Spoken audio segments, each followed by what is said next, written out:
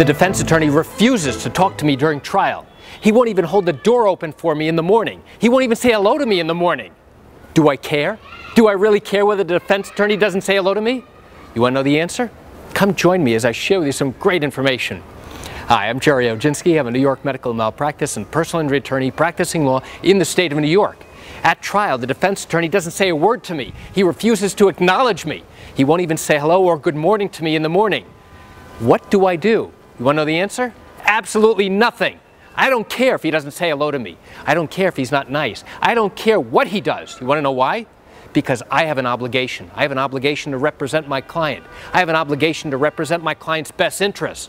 And you know what? So does he. I don't care if the attorney doesn't talk to me. I don't care if the attorney doesn't say hello to me. You want to know why?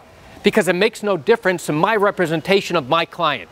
I will tell you, however, that there's some excellent trial attorneys in New York who do just the opposite. They are not only nice, but they are overly professional. They will greet you, they will thank you, they will hold the door open for you. You know why? Because they are true professionals.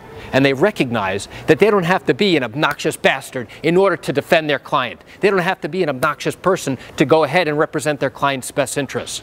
Instead, they can be totally professional, do everything that they need to do, and still be polite. And those attorneys tend to be the best trial attorneys I've ever seen.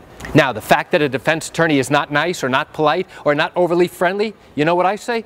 I don't care. I don't need them to be nice and polite. All I need them to do is to defend the case so that we can go ahead, show to the jury that we are more likely right than wrong, that what we are claiming is true. Let the jury evaluate the defense's conduct. Let the jury decide whether or not this defense attorney is a schmuck or whether or not he deserves to be believed and his client deserves to be believed. So why do I share this great information with you?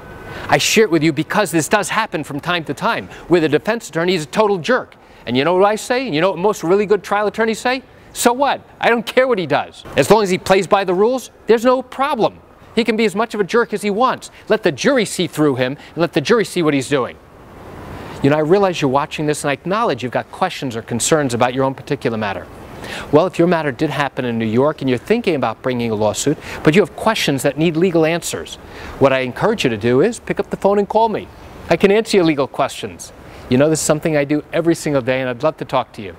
You can reach me at 516-487-8207 or by email at Gerry, G-E-R-R-Y, at oginski-law.com. That's it for today's video. I'm Gerry Oginski. Have a fantastic day.